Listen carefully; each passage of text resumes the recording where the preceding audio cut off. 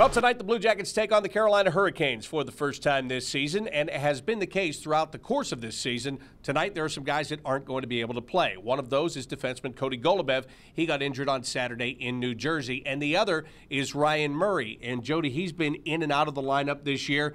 Not good not to have him in tonight. No, he suffered a little setback with his lower body injury. We heard from Todd this morning, and, that's not great. But there's great news coming. Two guys are back tonight, and that is a big deal. And those two guys are Matt Calvert. He's been out since the Anaheim game. And Boone Jenner is going to play his first game of the regular season. He got injured during training camp, got a broken hand, as a matter of fact. And Boone says it's nice to get back in the lineup and try to break this 5-game losing streak. It's tough. I think, from the first game of the year to the last game on Saturday night there, it's been tough to watch each game, when you want to be out there and helping the guys. So, right now we're looking forward. We're not looking back at that. There's no reason tonight, Tuesday night here at home, we shouldn't come out flying, and I think we got to be eager for a win. Jody, when Boone Jenner comes back into your lineup, things that you can count on are energy and tenacity. And the blueprint for the Blue Jackets, really. He plays to what they want to do, their identity. And that's right, energy, and he's fired up. This is his first game of this season. He said this morning he feels like he's had 2 summers. Well, yeah, it's been a long time for him. And another guy that it seemed like a long time before he got a chance to play in an NHL game this year is Brian Gibbons. He came here from Pittsburgh during the offseason. He got injured during training camp, and because of that injury, he found himself back in the American Hockey League. But he had a chance to play on Saturday. He contributed with an assist on the very first goal, and he says for him, this is old hat, up and down, waiting for a chance.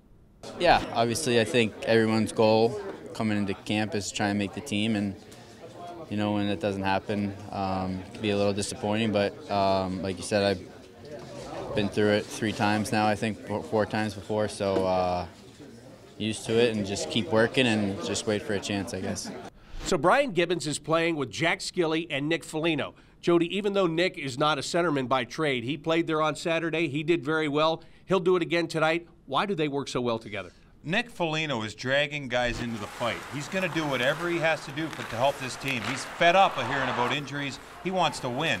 You got Gibbons, who's excited to be here, thrilled to be here, and Jack Skilley is getting an opportunity he's never had in the NHL, and he's taking advantage of it. They started the other night in New Jersey, first shift with a goal. Look for them tonight to carry over tonight.